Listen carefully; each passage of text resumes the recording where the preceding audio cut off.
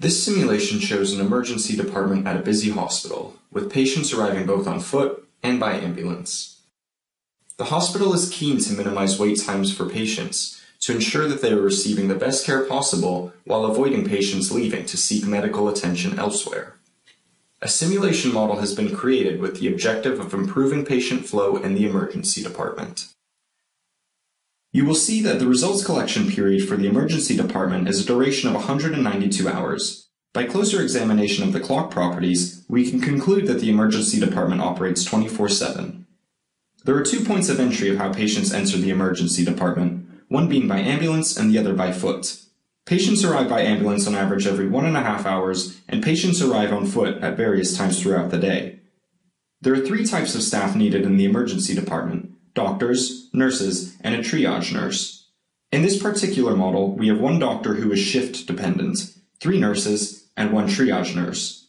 All staff members are used in various areas of the emergency department. For example, within the cubicles, a nurse accompanies a patient, and then they are treated by the doctor, and then the nurse completes the procedure. If there are no resources available, patients are not treated. It's important to understand the patient flow on arrival. Some patients arrive and go straight to a triage nurse. Some are admitted and go to other areas of the hospital, such as resus. Patients admitted by ambulance go straight to an ER bed, and if no beds are available, they go to the waiting room. Some are shown directly to the waiting room. By running the model, you will see the size of the queue at the waiting room begin to build.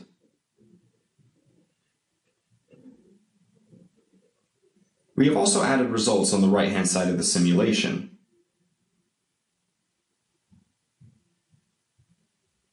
If we speed up the simulation and look at the results at the end of the run, further analysis of the results shows that the average waiting time for patients is 3 hours, and only 12% of patients are seen within the hour. The results show that 63 patients were not happy and decided to seek treatment elsewhere. Patients are waiting due to a lack of ER beds and doctors. Let's try adding an additional 2 ER beds.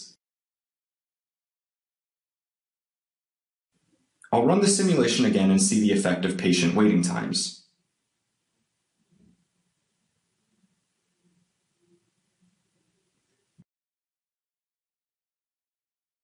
I have reduced the number of patients in the waiting room, and I have also stopped other patients seeking help at other hospitals. We can see through the additional results that the waiting time for an ER bed has dramatically reduced to less than 1%.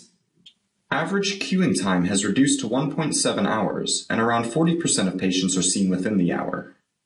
But we can also see from the results that the doctors are being overworked at over 96% utilization.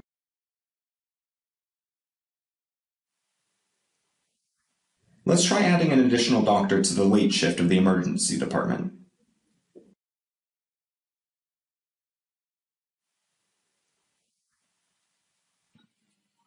Let's run the simulation again and see what happens. The results now show that nearly 91% of patients are seen within the hour, and that there are no patients queuing in the waiting room or leaving to go to another hospital. It also shows that doctors have a more reasonable volume of work. In this situation, we've managed to prove that by adding 2 extra ER beds and an extra doctor on the late shift, that we're able to manage and improve the patient flow in this emergency department. It may be that there are other options you could try as well, such as adding more beds in a different area, or multi-skilling some of the resources. But the benefit of SIMUL8 is that you can try all of these risk-free in just a few clicks before implementing the best solution.